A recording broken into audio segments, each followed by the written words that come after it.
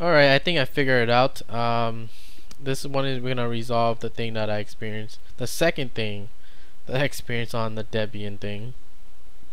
So it has to deal with Metapackage again, but it's a little bit different this time. Let me show you here. So last time we did was we removed Basirio, and when we did that, it removed the Metapackages also. This time, when we remove it, it wants us to install something else, which is fucking stupid, but we'll see. Look at this. So if I want to do a sudo apt-get remove abword, right, that we did last time, and what it tells us is that it's gonna remove where the hell is that? The following extra patch will be installed.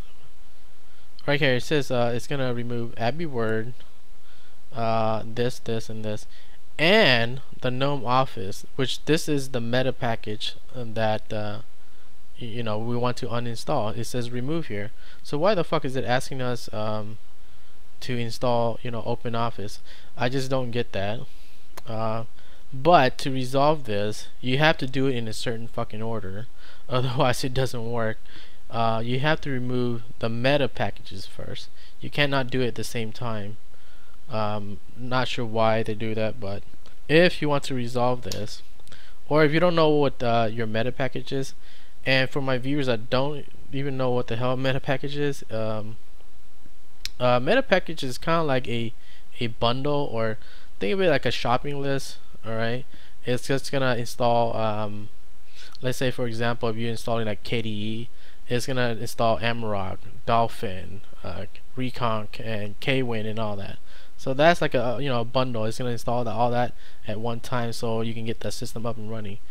And there's a few meta packages, you know, like the GNOME Office. This one is gonna have abword, generic, and some other ones.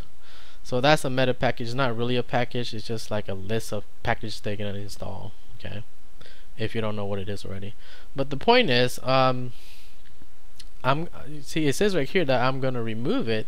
So that's the confusing part. If I'm gonna remove it already, why is it installing, like, you know, OpenOffice?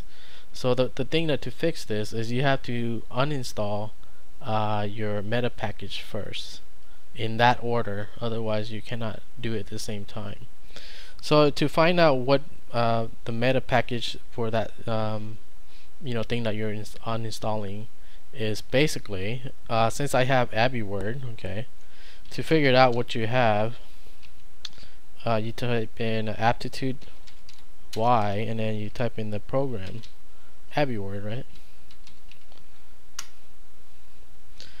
And when you do this, aptitude will tell you that GNOME Office depends on abword, or was that OpenOffice GNOME here. So that's why it's installing one or the other if you try to remove it. But the point is I was trying to make is that I'm gonna uninstall this right here anyways. You know, right here it says GNOME Office, right? So why the hell is it asking me to install GNOME Office? You know, I mean OpenOffice GNOME.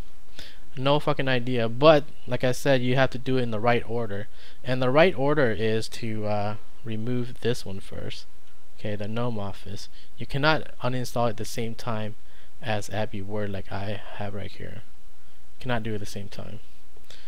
Unbelievable, but that's how you would fix it. So if I do a sudo apt-get remove what's that, GNOME Office. This is just a meta package, so it's not gonna, it's just removing the shopping list, and it doesn't go crazy, because the shopping list, whenever something is you know, missing, it's gonna say, hey, you have to have that shit on your list. That's why you know, the meta package exists. It wants you to have all the things on that list, otherwise it will just ask you to install some other shit just to satisfy it. But anyways, we're gonna remove this meta package or shopping list here, and we'll go yes. See that it doesn't remove anything else, it's just removing, you know, the list itself, not the programs. And now when I do sudo apt-get remove was it AbiWord. It won't ask me for OpenOffice crap anymore to install it. I mean,